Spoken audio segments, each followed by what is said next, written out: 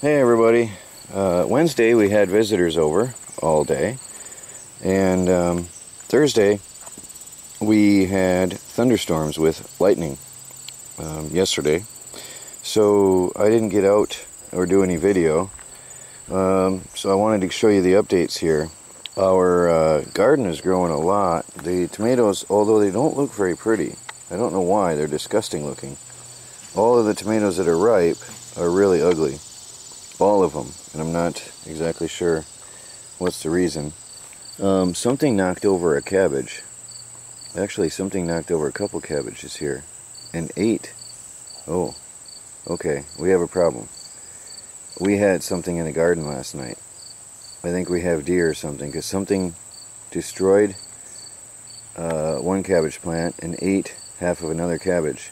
I was just about to show you how good the cabbages are looking. Now there's another one that's been half eaten. Yeah, we're not going to have any cabbage because there's another one full of holes. I've never experienced this before. I don't know what's doing this. But our cabbages are growing nicely, but they're really being devoured by something terribly.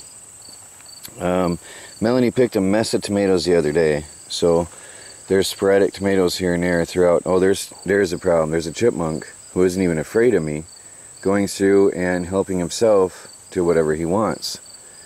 And that's a problem. That's probably part of what's destroying our garden. He's about 6 feet away from me, and he's not concerned at all about my presence. This is a problem, and I don't know what to do about it because there's so many. And see, he's harvesting tomatoes on his own, and the problem with these critters is that they will pick one off, eat part of it, and then go and pick off another, eat part of it, and just keep destroying the entire garden. And there's nothing I can do because I can't be out here 24/7. Electric fence doesn't go low enough for these critters. I just don't know what to do. There he runs off. So he'll go and he'll destroy something else now in a few minutes. And this is what they do. Anyway, that's a problem. So it's really, really rough here to try to keep a garden because everything's trying to eat it on you. So there's a mess of tomatoes that are ripening. Alright, we've got quite a few. Now our plants are dwarfed, but I think the heat was miserable this year. We have heat and death warnings today. I keep getting every 5 minutes, it's annoying, but every 5-10 minutes I keep getting a warning on my cell phone. The heat index is going to be deadly today. The peas are end of life, and I'm going to pick what's overripe, and those will be seeds for the next planting, which I will possibly even try to do later in another area. But the peas are pretty much overdone. I'm going to pick them and see if the plants might try to revive and try to grow. There's the cucumbers and vine plants are finally starting to grow and spread out beautifully. The pumpkins are huge, but there is something killing the leaves. I don't know why. Oh yeah, I see it. It's powdery mildew has invaded. And that is a killer in New York. New York is a harsh, harsh climate. A lot of people think that I don't know how to garden, but I grew up gardening. We had a garden 4 times this large when I grew up. But we didn't have all the powdery mildew and the chipmunks and the squirrels and the rodents and the beetles eating stuff and the vine borer beetles cutting things off of the base. We had tomato worms and we had potato bugs that I can remember. And those were easy to deal with. So, anyway, we've got summer squash that we're going to have to harvest. It looks small on camera, but that's quite a huge, huge plant. We've had a couple meals out of that already. And the beans are way beyond ready. Some are seed beans, and others we're going to pick, and possibly, depending on how many, we might can some. And we've got some pickles. So, we've got actual pickles. Where are they now? I moved a vine off the path. People were walking on it. There's a pickle. Can you see them? Down under there. There's a couple of them. Oh, there's one. These, I think, are actual pickles because they're already stopped growing. So I think that's what you get right there. So we've got a ton of beans, ton of peas. We've got some pickles that are ready to go. Lots and lots of tomatoes. And the rutabagas are definitely ready for harvest. Look, the humidity is so high, my camera's steaming up. We have spinach, we have new lettuce growing, and we've got onions. I mean, really, it's looking good this year. It is looking really good this year. Corn is still a little stunted. I'm still working on that and trying to figure that out. Melanie has some ginger right here. I don't know if you can see it, but there's ginger starting to peek up. So that was an experiment. The raspberries are bushing out huge, so that's going to be really nice next year. The grapes have been decimated and absolutely destroyed. I hope they can recover, but while I was gone, the beetles have taken over and absolutely just wiped out my grapes. There's nothing left. And the trap is not doing its job. I can smell the trap, but there's nothing there. Oh, weird. I don't know what this is, and I've never seen such a thing in my life, guys. What is that? Is that beneficial? Or is that dangerous? Actually, it looks like a grasshopper in the face. I have no idea what such a thing is. Anyway, tell me what that is, guys. Now these guys I'm going to have to go around with a can and start picking off manually again because the trap isn't working. There's so many. It's terrible. It's just, they're being wiped out totally.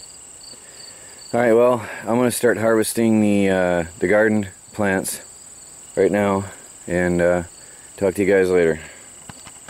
Here actually is our best tomato plant in the entire property, which grew up on its own. And Melanie put a framework around it before we left, and that's a beautiful plant now. And here's a papaya. This is where the chickens had been. Here's a papaya plant that Melanie recognizes, and we're going to let it grow on its own now and transplant it to a pot later and try to keep it. That grew from a seed that we had thrown out to the chickens. And there's something that I've done an article on before that you guys will be very good for you to pay attention to and know. This is called broadleaf plantain, wild plantain, and not the banana type thing that you're familiar with from the grocery store. And this is a very good medicinal plant. And if you have any skin problems, for example, let's say you get a bug bite or a rash, you chew the leaf and the saliva in your mouth activates an enzyme in the plant and turns it into a medicine, and then you put it on your skin and put a bandage over it, and the poison from a bite will be sucked out, and any rash you have or many skin problems will be healed by this plant. It's also a good form of like salad. You can use it in salad, and the seeds can be used in cereal, but they're become sort of slimy when water is applied. Hi guys, I'm harvesting the beans and weeding out the garden as I go. Whoa, wow, look at that. Advantage of the type of gardening we're doing is the weeds come out relatively easy. Now, some of these beans went bad. They were, I think, overripe. I'm not sure. They should have been harvested before we left. Some of them were ripe.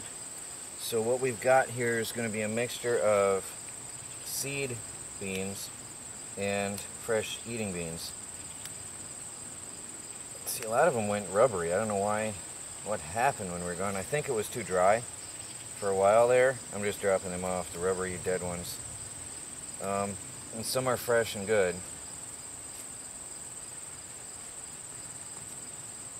Anyway, a lot of people criticized my dense planting methods, but a lot of people are not very well informed on the square foot garden method. And I would advise that you study that, because they do say that you can plant more intensively and more densely than people are familiar with and accustomed to. And I can sit here. Now I'm not sitting down in the dirt like I normally would because it's been raining heavily. It's all mud.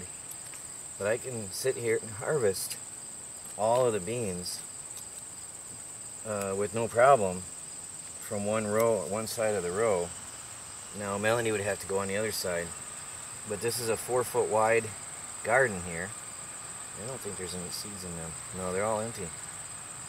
See, some of these went dry and died at one point. But anyway, I can harvest all the beans from one side, as they say in the books. I do have the square foot garden book, by the way. I've read it, and I was very impressed. And I planted much more densely than most people would even consider or imagine. And yes, it works. Now, you have to put back nutrients into the soil. And you'll see, watch how many beans I pull off this single plant. But with the mulch and the leaves that I throw down, you are adding nutrients into the soil. So you get a really nice harvest. Although it's very dense planting. I'll show you when I'm done with this one plant how many beans I got off of it. So the denser planting method just gives you a lot more harvest in a smaller plot. So people can, in their backyards, feed their family. And that's what the guy teaches in the square foot gardening method. And I know he travels the world giving demonstrations. So there's one plant. That's not bad. That's a good, very extreme good example though. But there's a lot of beans out here to be picked. But that's the dense planting is good. Now, if it hadn't been such a brutally hot summer, and we have actual death warnings today, I think I mentioned that earlier. They're warning people to stay indoors, and if you're sensitive to heat, then you should go to an air-conditioned place, because it's going to be brutally hot and humid today. But anyway, I would have, if it hadn't been such a bad summer this year, like we've had since May we've had 80 to 90, 100 degree temperatures constantly, which normally around here we have just about 2 to 4 weeks of it. That's it. So right now it's actually just getting hotter each day towards August. Well, it is August now, but I mean, it's just been getting hotter.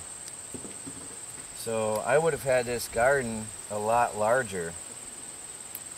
I was really going to expand this year, but I just can't handle the heat, so I'm sorry. And we were going to be putting away enough food to get through the entire year. And that was my hopes. But, Chris is a good help out here, but he can't run the rototiller. There's no way he can run a machine. And he doesn't mind the heat, though. But he can't run that tiller. That would hurt him bad. So, yeah, it just didn't happen. Getting a nice bunch of beans, though. Hold on, when I finish this one section here, I'll show you what we got so far. And I'm almost done with the beans, and I got to get to the peas. Clean up the peas. Hopefully they'll, once they realize that I've stolen their fruit, hopefully they'll start growing again, bearing fruit. I hope they're not dead, but it's just been so hot. It's really hot for them. So I don't know if there's any hope for the peas. Alright, right now, let me come around. We got a nice amount of green beans in this big tub. So, not bad at all. Pretty good harvest for now. Well, everybody, right now that's what I've got so far. A lot of beans. The peas, we've got the sugar snaps that went to seed I picked. Well, that are going to be for seed now, for replanting. and the normal peas that are only fit for replanting now. There are some more growing on the vine. We have been eating these heavily all along because Melanie loves them. But while we were going away to Michigan, these all went to seed.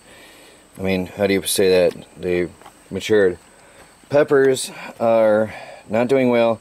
Something is eating everything. We had 20-30 pepper plants, and this is all I've got. Something is eating the peppers off the vine, even the hot chili peppers, which is odd. We've got 2 pickles. The cucumbers plants grew slow, so that's all we got so far. There's a lot still coming. And we got summer squash. Obviously this one is a behemoth and is not going to be very good. This one's all warty, so he won't be very good for eating. Maybe in soups or something. But definitely this one is going to provide seed for next year. And these 2 are still young and soft. And a lot of beans. So I did not get to the tomatoes yet because it's really, really hot. And I have to go in and have a Gatorade because my clothes are sopping wet from sweat. So we do have the heat warnings today. So I think that's going to be all my garden work for today until this evening. Alright, what we've got is 90 degrees out and 70% humidity outdoors, and 78 degrees in and 93% humidity indoors. So it's pretty bad. I'm dripping, I'm sweating inside. I think I might have to run the air conditioner because it's bad. This is really bad. So that's what we got so far. Hey everybody, it's a scorcher out there. It is 95 out with 60% humidity. Well, 57. It was 60 a minute ago, oddly. 76 in at 80% humidity. And really hot. We have rain every day in the forecast for the next 10 days. But we haven't had the pleasure of having that break today. So 5 o'clock, quarter after 5 in the afternoon. And right now I'm just trying to beat the heat. The sun has just cleared the meadow. It is getting later. It used to be 4:30. The sun cleared the meadow. Now it's about 5:30. 5:30. Anyway, it's still 95 degrees out, and it's supposed to be a low of 75 tonight. So I hope to get out and do some more gardening tonight, which is the main thing going on. Chris has been out in the forest, out in the way back out there. And he is doing a lot of work. Maybe I'll get out there and show you that later. And Melanie is working on setting up an outdoor kitchen for processing all of the vegetables that I'm harvesting. Right now I just want to get you something to see because we have been on the road the last 2 days and my computer has been glitching out on me like mad, so I haven't been able to work. So let me get this up to you. And I know it's unusual for me to break up the day into 2 parts, but let me get you something there to see what's going on. But today is garden harvest and vegetable processing day. We do hope to get a canning system going on here. Melanie has been reading the canning and preserving book that somebody sent me a year or so ago. I think a year ago. Anyway, Melanie sent me Melanie has been studying the book. Actually, so have I. We've both been reading this, and we do plan to start canning, putting away our excess vegetables. So let me get this up there, and I'll see you guys later when I get back out. My computer, I was going to upload a video. My computer has rebooted, and I think I see that I have some serious dirt on my camera lens. My computer has rebooted for the 2nd time today, and that's why you see the black screen. The computer is fully rebooting. I don't know why, I don't know what's going on.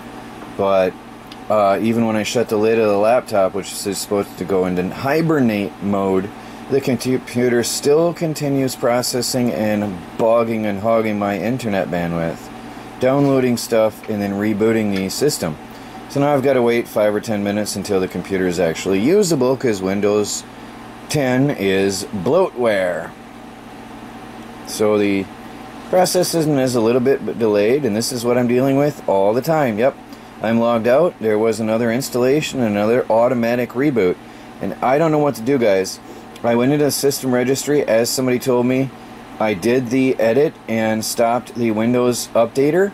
I went into the internet settings and I set it as dial-up networking, and I am still getting automatic updates continuously. By the way, this saved me a ton of internet bandwidth.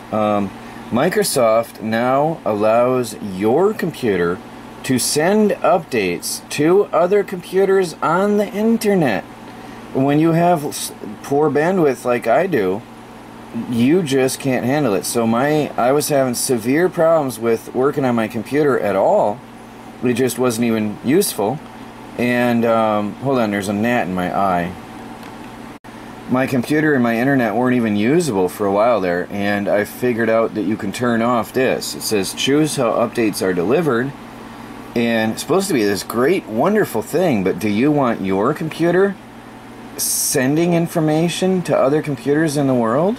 Do you want your computer getting software from other people's personal computers? Not me. So I found that and turned that off.